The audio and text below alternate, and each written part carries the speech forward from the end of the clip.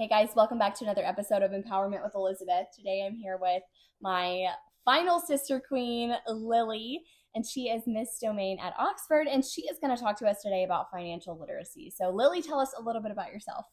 Yes, so my name is Lily Martin. I'm a junior banking and finance and risk management and insurance major at Ole Miss, and I'm initially from Providence, Kentucky, but I currently live in Oxford. I love it. I love it. So why did you choose your CSI of financial literacy? So like I just said, I'm a finance major, and so that's obviously something that I'm passionate about. But I chose it specifically because women are often so left out of the financial planning arena. I hope to eventually become a personal financial planner and work in wealth management. And there's a statistic that actually shows that women are much more likely to leave any savings in cash rather than investing it just because it's so intimidating. And so I want to make investing much more approachable to women and just get them involved in the financial planning sphere and let them know that they can invest, and this is something that women need to be doing. Yeah, absolutely. So what is the key to financial success? I think the key to financial success... That's kind of big. I just realized that I asked you like a really big question, but tell us right now. So I honestly think that it's simple.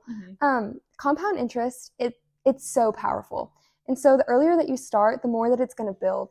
And so there's such a difference if you start investing when you're 20 versus if you start investing when you're 30, because you have those 10 extra years before retirement and your savings can grow exponentially in that time. Usually on average, if you are investing in a stock market, it shows that every 7 years, your money should double. And so that gives you another it gives you another, it's going to double again, and then it's going to almost halfway double one more time. So that was a confusing way to say it. But you're going to end up with a lot more in retirement. And so I think just investing soon, investing early I think that's the key.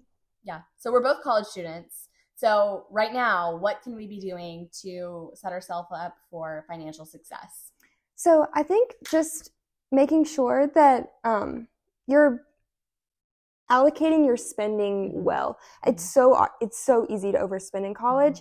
And I mean, it's something that I'm guilty of too. I know, I am a perfect example of that. Impulse spending, it's so common and so easy to do. But I think just evaluating your purchases is something that's really easy to do as a college student. And then taking any money that you set aside and investing it and setting a purpose for it and setting goals. I think that that is something that's very necessary, setting goals for your future self. But other than that, like you said, we're college students, we're broke college students. And so I think if you have no funds extra that you can use right now, I think just educating yourself, getting yourself educated so whenever you do have that job where you have extra money, that you know what to do with it in the future.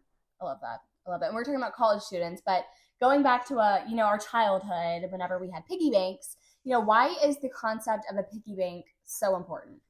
So the concept of a piggy bank is very important because it's a physical structure that encourages saving money.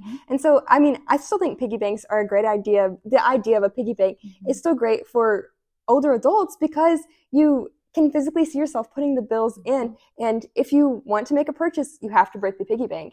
And so you're really making a commitment to it, and it makes you more inclined to, like I said, not impulse spend and to really save up towards your big goals. So talk to us about, the value of a dollar. What is it? I always hear about y'all, like I'm the worst person to be interviewing, Lily, right now. You don't even understand because I'm like the gold standard. That's something that I've heard of with finance. So talk to us about, gold standard and the value of the dollar.